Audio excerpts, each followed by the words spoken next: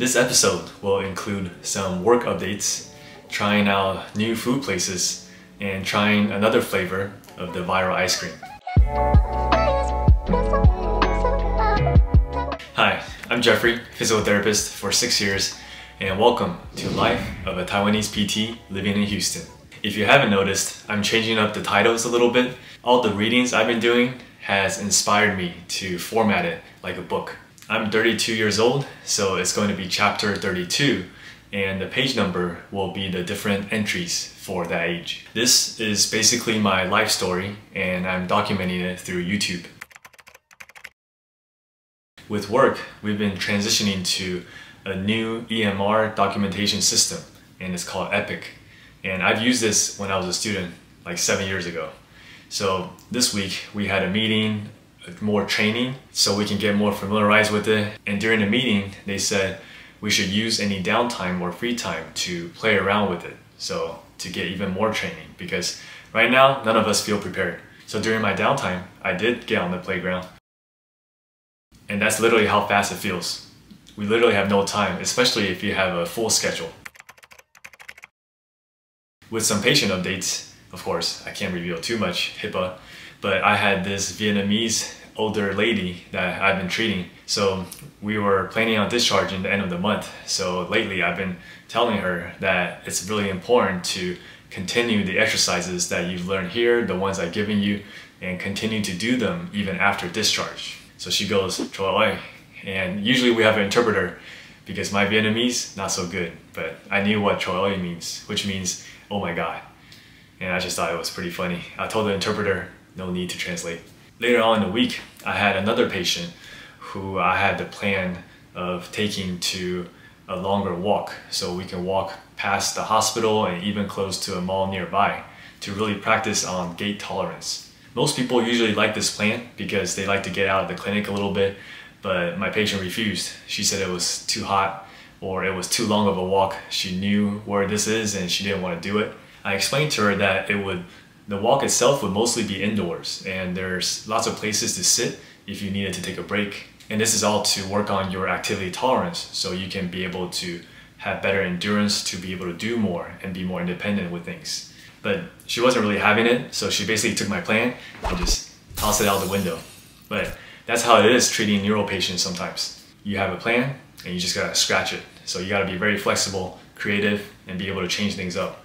So we ended up just staying in the gym, doing treadmill walking. We did some more walking around, and I talked to her a little bit more, and I found out that she had a trip planned coming up next month. And this trip, you had to go to the airport. She was flying, and then once she got to the destination, she had some short hikes planned. So I said, then we gotta work on this longer walk for that exact reason. So I convinced her, and she agreed to do that long walk next session.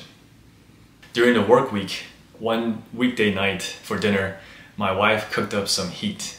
It was super good. It was basically ground pork with some sliced cucumbers, and there's some green onions, and she cooked the egg on top. It was just simple, yet packed a bunch of flavors. Delicious. It was so good. I'm so glad there was leftovers because I ate it for lunch the following day at work. Thursday for dinner, I remember that day we were both pretty busy, and we just went out to try a new place, an Asian bento place. And it's called Bap Bento. It was Korean, I believe, and I overheard the lady saying that Bap is basically rice in Korean.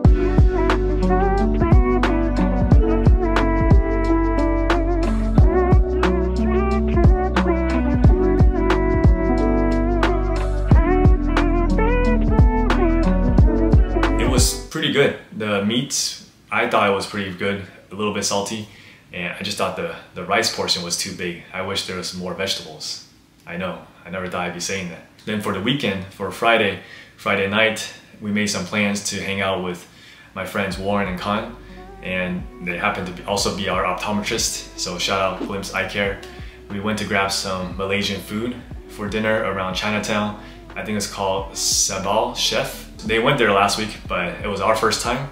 We thought it was really good. The best dish for me was the appetizer, which was the roti canai, the chicken curry or whatever sauce they had. Man, the chicken was super tender, delicious. The rest of the dishes, pretty good too. Went well with some rice and we had a good time. Afterwards, we went to grab some dessert at Meat Fresh. My wife got something and I just ate a little bit of it. I'm not too big on desserts. The following day, on Saturday for lunch, we went back to Keepers, and we were there last week. So at this point, they should sponsor us. But we didn't get a bento box this time. We just got a bunch of different sushi rolls, which are some of our favorites, and it was still delicious. I forgot to film the tofu. It was good.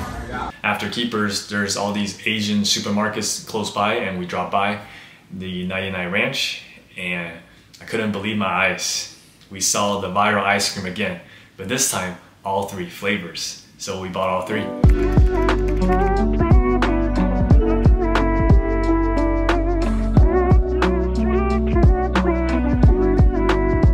Sunday morning, we had our usual H-E-B run.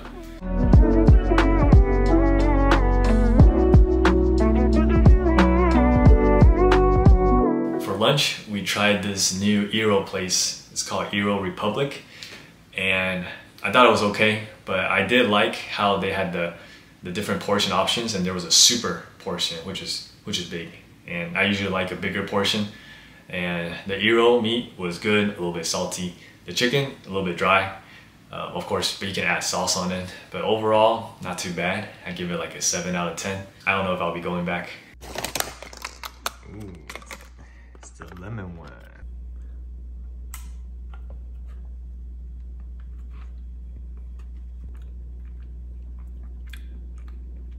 It's not that good.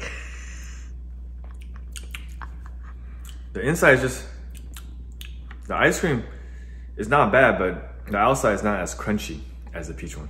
And right now, after reading Think Again by Adam Grant, which is a great book, now I'm reading How to Know a Person by David Brooks. So stay tuned for some updates as I read a little bit further. Hope you guys enjoyed this week's vlog. Thank you guys for watching, and click here to watch last week's vlog. If you haven't already, I talk about my side hustles.